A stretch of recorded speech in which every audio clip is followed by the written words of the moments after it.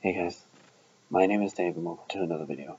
This video is being made very late at night, right before I'm planning on crashing. That's why the volume on my voice is a bit different than normal. That being said, this is going to be kind of a short video, just because I don't have much to say on the topic that I'm going to talk about. But the topic that I've been thinking of is how a significant other or partner should be treated. I've come across so many people who think it's just okay to treat them with, like, a degree of sternness or strictness that's just beyond what should be done, in my mind. Like, being stern or strict to a specific degree is fine, but anything past that is like, why would you do that? That's not okay. And I've been coming across a lot of people recently who have been doing this kind of thing, and it's sad.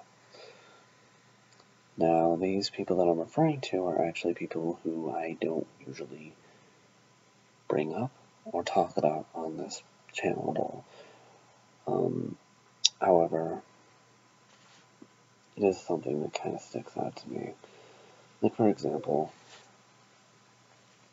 if your partner is a woman, appearance means a lot. Whether or not the person actually looks good or not, don't ever say they don't. For a man, their appearance, depending on the guy, can mean quite a bit, but something that does mean a lot to men for the most part is, well, their say. Now, a lot of men like me stick by the standard that the other is always right, but in my case, the woman, but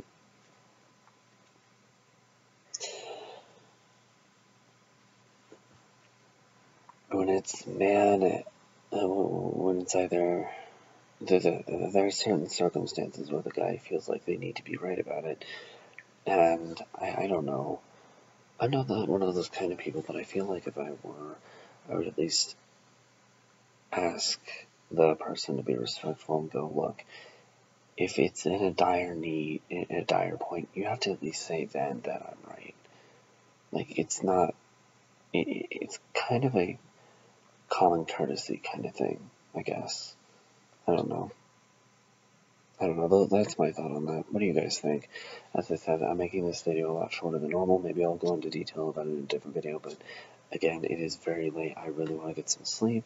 I just got off the phone with, talking to Silver. She was actually about to crash, and I think I accidentally woke her up, but in any case, I'm going to head off. Thanks for watching this video, guys.